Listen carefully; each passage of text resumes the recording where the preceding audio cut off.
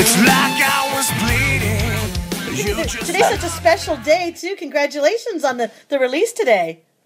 Yes, I'm excited. It is. That album is rocking. It is. Where did you guys record it at?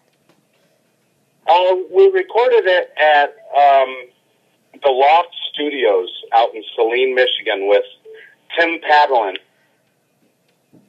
Very cool. Because that's right. You're in Detroit. Is that right? Where you guys are at? I'm sorry, I cut out. It was Saline, Michigan, at a studio called The Loft. The Loft. And it was with Tim Padlin is our producer, and he plays bass and is also the producer of Sponge. Oh wow! And he also produced Taproot as well. Great. Which is a Michigan band. And then when we finished the album, I ended up taking it over to Chuck Alkazian over at Pearl Sound Studios to do a remix. And the reason I did that is because in my past bands, it seemed like every time a different producer touched our songs and added something a little to it, it just made the song that much better, you know? Definitely. It's definitely good to put a fresh ear on it, you know? It is great. It absolutely is wonderful. I got to tell you, it's Not Today is the first single, I understand, from the album. Can you tell me a little bit about the inspiration behind that song?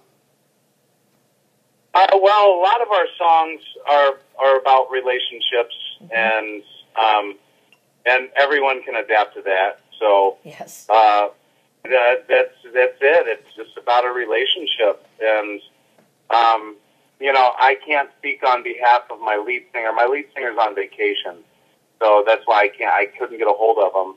But you know, a lot of our songs are about relationships. Yes, and you got the video out. The video's great for Not Today. Are you guys working on some more videos, or? We are actually. Actually, you know, we're just trying. Everything's moving so fast with the band right now. We're just trying to play catch up, and but that's a good problem to have. Yes, it is. Yeah. So we are working on. We're working on concepts actually right now for our next video. And actually trying to decide which song to release next. I know that's also a good thing. That is a hard one because I'm serious. After listening to them, they're all great. Do you have? I mean, Angels on Fire is awesome. High, New Life. I mean, it is. It's New Life is. Oh, that I love that song too. That's going to be a go-to song for me.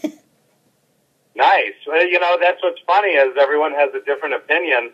And everyone seems to be liking different songs, which is really exciting for us, you know, because sometimes when you're so, you know, we're so deeply involved in these songs that we have a biased opinion as far as, you know, we think they're great, but we don't know if other people are going to like them.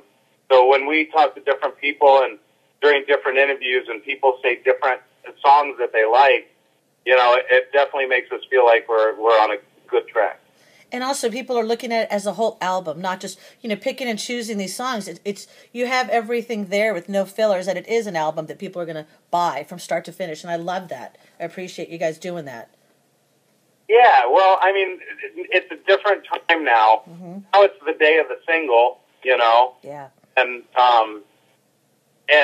yeah, you know, I'm a rock and roll guy, and you know, when I first started playing music, you know, SDP Core, you know, came out, and Pearl Jam 10, and those are albums, and you know, and nowadays bands seem to have one or two singles off an album, and then they're on to their next album. That is so true, and it's just a shame because, I mean, that used to be the whole fun in there, is finding songs on the album that you can relate to, each one, you know, not just, you're missing so much. Right, and so, I mean, we definitely tried to make an album, you know, and stick to kind of a theme, and I just hope that, you know, people see, you know, what we were trying to do and the concept behind everything. Now, are you guys going to be touring soon in support of this album? We are. We were talking about possibly hopping on the Papa Roach tour, but it ended up getting canceled. We were trying to nail that down because Toby blew his voice out, and I guess he's having surgery on his voice. So, but we are heading out to Vegas in October for Contraband. Oh, yes. Right now, we're routing out there, and we're routing back. We're going to do basically just a mini tour out there and back, and then we're going to look to book a longer, bigger tour, come this fall and winter. Great. I hope you make it to California out here. Even if it's Southern California, we'll drive down and catch it. Oh, yeah. Where are you from? We're in Northern California and wine country up here, but we go to, L.A., pretty much once a week. Right. Isn't that weed country, too? Yeah, it is. It's weed and wine country. Oh, my band will for sure show up there. Well, you got to come out here. It's a beautiful area up here. A lot to do, a little away from the city, and you got everything nearby. And we'd love to have you out here because we need your music out here. It's great. Your songs, the lyrics are beautiful. You give all this great attention to detail in it. And now, how long have you guys been a band? I mean, are you guys fairly new or no? We are fairly new. We've all played in other bands in the past. Mm-hmm. And actually, we were kind of rival bands in the past.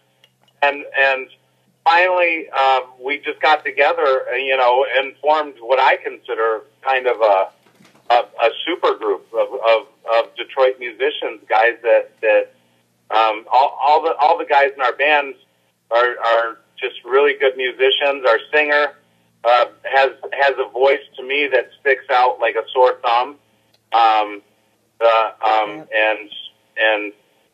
And then we just hired this year our 18-year-old drummer, and he's been he's a virtuoso in himself, and he's way beyond his years in playing, and he's one of the hardest working kids I've ever met in my life. Wow, that's all around. That's what I'm proud of our album for, is because our album turned out, I believe, great. But I believe when you see us play live, we pull it off live. Where a lot of bands I have suffer a little bit. Mm-hmm. Especially live. How about you? What was your first concert you remember going to? My first concert that I went to was it was the White Tour at Kiel Auditorium in St. Louis, Missouri, in the '80s, and it was like Great White, White Lion, and White Snake, or two of the three. Yeah. One I don't remember. And I just remember going there and seeing lots of Hairspray hair and big light show. And I was a young kid at the time, and I saw a lot of girls' boobs. And you're like, I want to be in this business. Yeah. Where can I get this job? Yeah, that is great. No, if you could actually go back and talk to your 14-year-old self, what advice would you give to yourself at 14? Wow. I think I would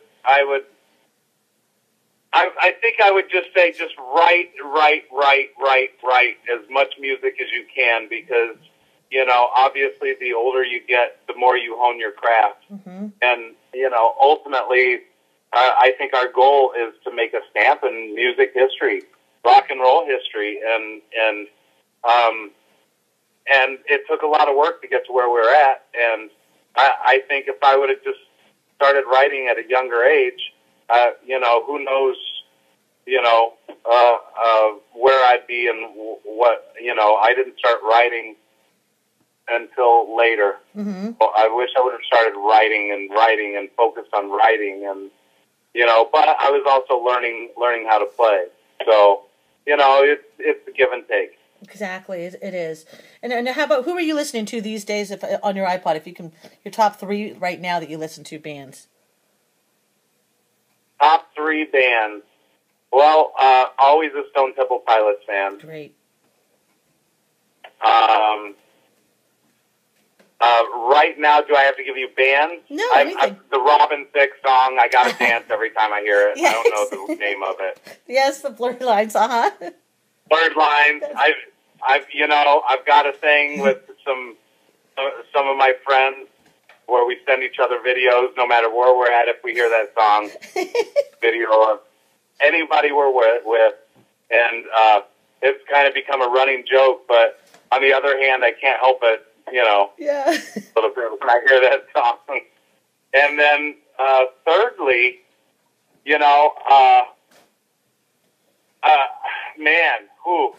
I really love the band Muse. Oh, nice. Definitely. Especially their new stuff out, too. Yeah. I definitely am digging what they're doing. I was supposed to go see them in concert in Nashville this weekend, but I wasn't able to make it down there. And my buddy who plays in the band Brownsville Station, who wrote "Smoking in the Boys' Room," I was supposed to go with him, and he was down there, and he took pictures, and that's where I want to be. They played the arena was completely sold out, and people were going nuts, and that's what I strive for. Oh man, that would have been awesome. Now, how about you, Jason? If you were invisible for a day, what would be the craziest thing you would do? Because you know you'd get away with it. Wow, man, I don't know. It'd have to be something to do with naked women. Something. I'd be watching them somewhere. I love it. Yeah, for sure. That is awesome. Now, we're going to be spreading the word today, telling everyone where to pick up Burn. And lastly, is there anything else you'd like to share with our audience? Yeah, go buy our album, and request us on the radio. I mean, we're trying to spread our wings out, and I just want my music to get out there to everybody, and I hope they like it, and I hope to be in their town soon. I'm a road dog. I'm meant to be on the road, and right now I'm home, and I'm going stir crazy because my album is officially out today. And you want to get out there. No, we can't wait for you to come to California. When you guys do your Las Vegas, I'm going to keep looking, and if I see anything in California, we're going to be there wherever you are. Yeah, we're hoping to book a tour. Like I said, we're just going to go out for a short stint to Vegas in October. Great. And we're there and back. We're out and there and back, and then hopefully we'll be hopping on a bigger tour, and hopefully we'll have some dates in California. Great. Thank you so much for your time, and we're going to start playing the album today and telling everybody where to pick it up. All right, I appreciate it. Thank you. Thanks. Bye-bye. I think you wanna be a celebrity, but all you'll never